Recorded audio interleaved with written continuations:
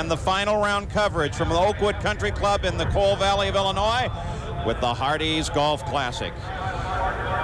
Well, the celebrations continue, though not as big a celebration in the Penske pit. Let's go to Gary Gerald. Emerson Fittipaldi just had been on the phone to his countryman down in Brazil. And Emerson, is it difficult to explain how the championship hopes that were so bright a week ago, now that fire has been put out and Mr. Mansell gets to celebrate? Is this tough for you? Well, it's very tough, Gary. Look, in the beginning of the race, I did a great start. I was able to take the lead. The car was really well balanced, and then I started losing balance, and the car went to lose. I think the track has changed, and I'm disappointed. Nigel Durov, a beautiful race. I mean, he was very quick, very consistent the whole race. And ourselves, myself and Paul, were trying to trim the car for the conditions, and we're not able to be consistent. Had there been a yellow flag, and amazingly there was not, would that have made any difference? Could you have caught Nigel? No, I don't think so. I think just the way both cars were balanced was not as quick as Nigel's car. Nigel was driving beautiful race, and he was very quick, and I don't think there was any way to catch. You have to catch him next year. Are you surprised, Emerson, at how quickly he was able to adapt and win, I guess, the last 5 oval races this year? I'm very surprised, Gary, because it's, coming from Formula One, it's very tough to drive on a short oval, and he was amazing quick on the oval. I mean, that's I would like to congratulate him. He did a beautiful job. Well, we congratulate you on making it a great championship run throughout this season. We'll see you in a couple weeks at Laguna. Thank you, Gary. All right, let's go to Jan Beekes.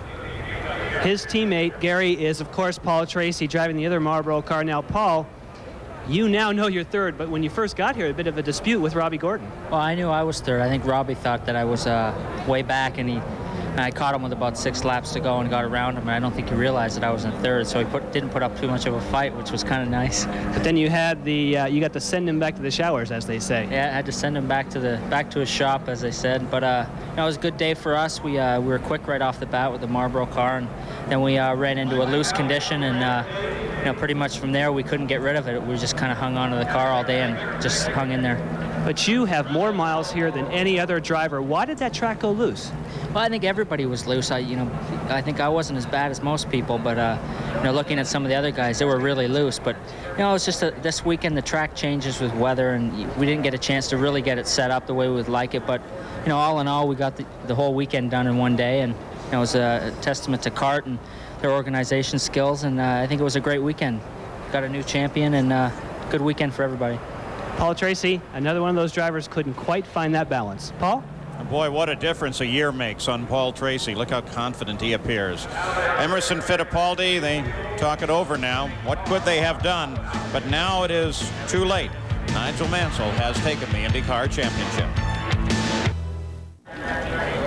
Official ceremony is just about ready to begin to congratulate and honor Nigel Mansell as the champion. But let's talk to some of the others in this fight. 4th place, Robbie Gordon. Gary? Hey, Robbie, you really worked hard. You end up 4th in this one. Now, Tracy got by there in the late stages. Did you know he was coming up and that would be a fight for position? Yeah, basically I got held up a little bit from Stefan, and I was battling with Stefan, and I couldn't get by him, without taking big chances. And I didn't know if Tracy would catch me or not, and all of a sudden we both got held up, and he made up like 6 seconds in one lap. But, that's racing. Tracy did a good job. Our car ran pretty good all day long, and we'll just wait till Laguna.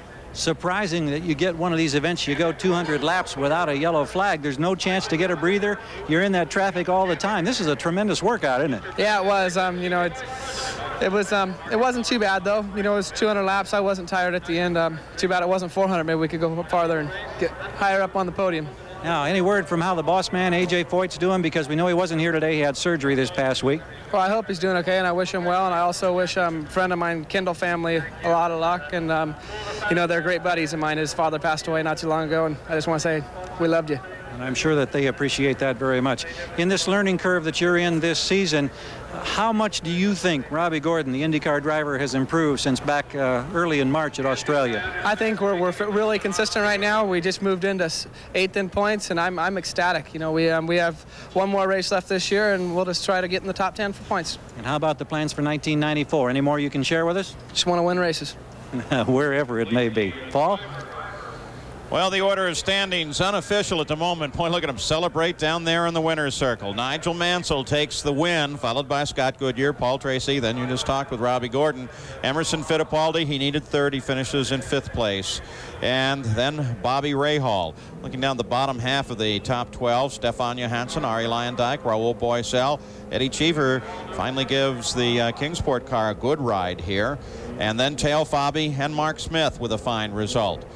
13th through 18th, Mario Andretti, not his best day, but David Coudray with a good result. Scott Brayton, Brian Till, Robbie Buell, Olivier Couillard. 23 cars actually finished the competition.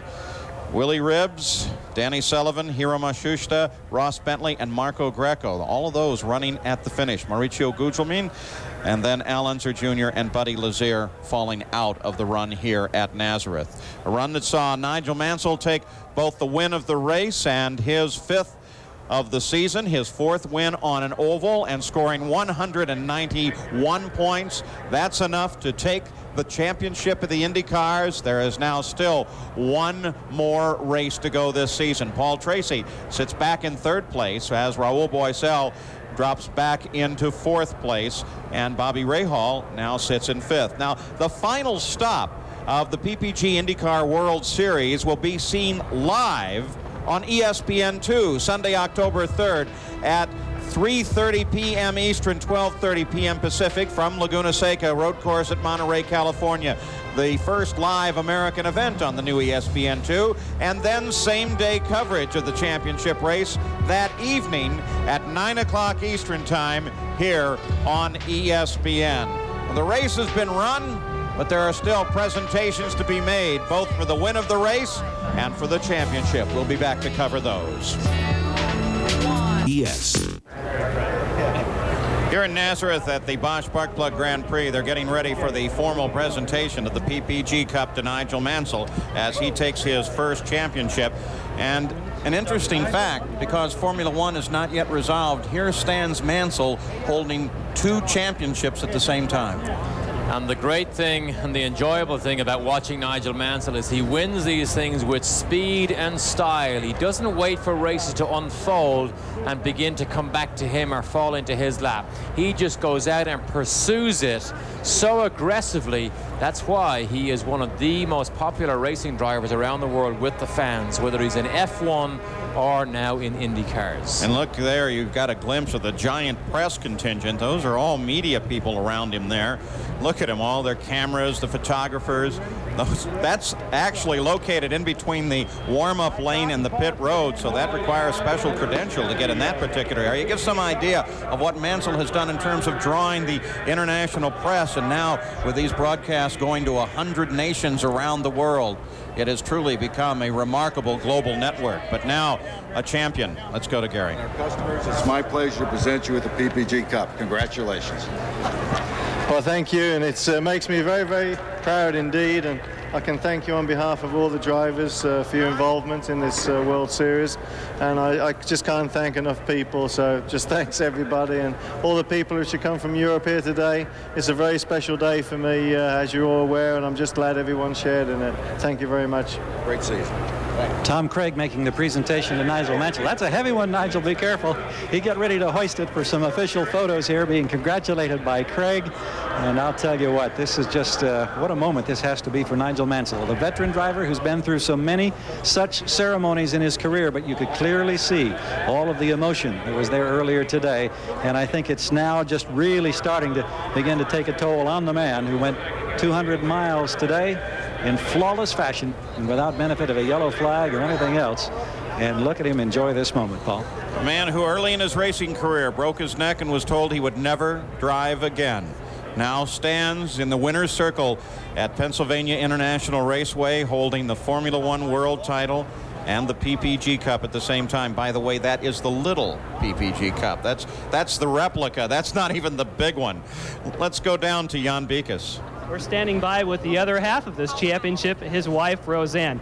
Must be a very special day for you as well. Well, it feels wonderful, and relief with a capital R. So you have done a lot of racing series. How does this feel as compared to Formula One? It just feels equally as good, and probably because it's a back-to-back championship and never been done before, it probably feels even that bit better. And it's just been a wonderful year, super team, and hello to everybody. Now, what do you feel about the people in this whole series? Because it does have a different feel than in Europe. There's a totally different atmosphere, and it's just everybody's very warm. The competitiveness is there, but the camaraderie is wonderful. Thank you very much, and congratulations. Thank you very much. Thank you. So that family will have a great deal to celebrate. Kids are in school, though they couldn't come for this race. I wondered whether or not they were going to bring the whole family up here. Nigel Mansell now standing for all of the official photographs here. Tremendous press corps assembled as Nigel Mansell. Plenty of folks over from Europe who have come here to watch him take the IndyCar championship. Remarkable day here at Nazareth under beautiful blue skies overhead, and definitely blue skies for Nigel Mansell.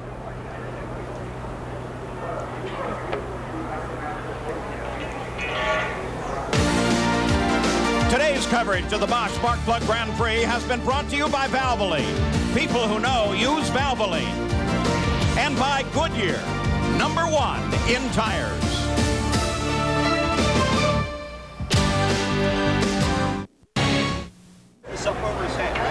We're back at Nazareth. We'll have bonus coverage of the Hardee's Classic Golf coming up at 3 o'clock, but Nigel Mansell continues to celebrate, and he should celebrate. It's a magnificent victory, Derek. It really is, and there will be lots of what-ifs in the Penske pit, because what if Fittipaldi's championship drive had not been derailed a little bit towards the center of the season, at the back of the end, the middle of the season. But Paul Newman also alluded to next year. Can you imagine what we have to look forward to now with Michael Andretti going head-to-head with Nigel Mansell? And maybe a dozen or so Formula One drivers here at Nazareth looking for a possible future here. Gary Gerald, final thoughts. I'll tell you, it is a bright future for this series. Of course, we got a race at Laguna, but I look back over what Mansell's done, and if you'd have told me back in March that he would win at New Hampshire, he'd win at Milwaukee, that he'd win on the mile here at Nazareth, I would have said, you're crazy. I didn't think there was any possible way a man could adapt that quickly. My hat's off to Nigel Mansell. I'm thoroughly impressed. Jan Beekes, you've been in the cockpit of these cars as well. It's a remarkable achievement. It's a remarkable achievement, not only for Nigel Mansell, but for he and his engineer. They chose the perfect setup today. You had to start with push. They did that. It paid off for them today.